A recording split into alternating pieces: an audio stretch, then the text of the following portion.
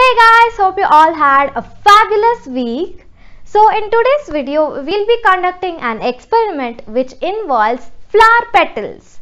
So this is going to be pretty fun. What we'll be doing is identifying bleaching powder from other chemicals. Bleaching powder, also known as calcium oxochloride, is a chemical which is used for cleaning in our daily lives. So without a further ado, let's move on to today's experiment.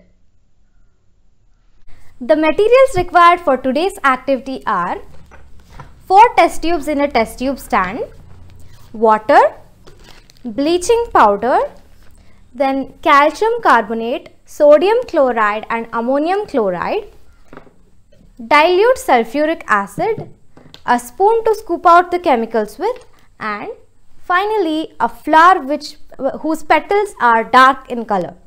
For mine, I have chosen rose petals. Before we move on, what do you call a bunch of iron atoms at a carnival? It is called a Ferris wheel. First, take the test tubes and add in 2 to 3 grams of salt in each one of these test tubes and add in 10 ml of water to every test tube.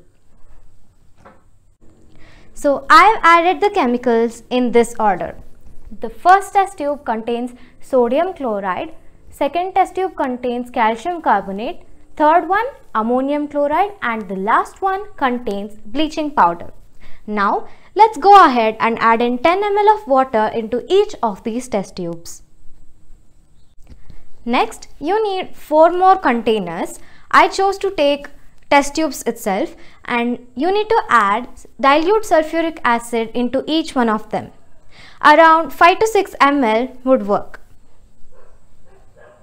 Next, take 1 rose petal and dip it in each one of these liquids and leave them back in sulfuric acid.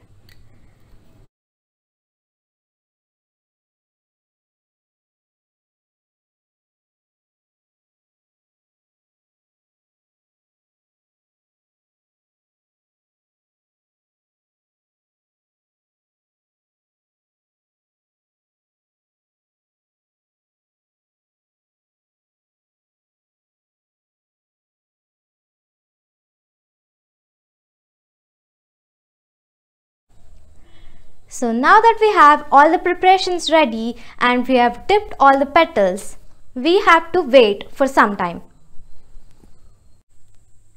Now that it has been 5 minutes, we can check on the rose petals in each of these test tubes. Just drain out the excess sulfuric acid and leave out the petals to dry for some time on a piece of paper. This is the petal which was in the bleaching powder, and these are the ones in other liquids. So as you can see, these have different colors. There is slight discoloration in the left one.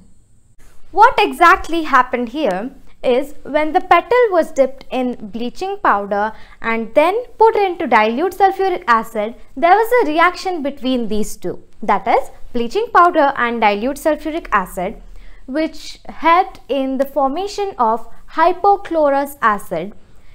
This hypochlorous acid helps in oxidation, and hence there is discoloration in the petal. Hope you guys enjoyed this week's video. Make sure you like, share and subscribe to the Science Orb for quality content from my side.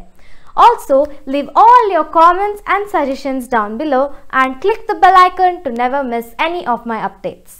Bye! Meet you in the next video.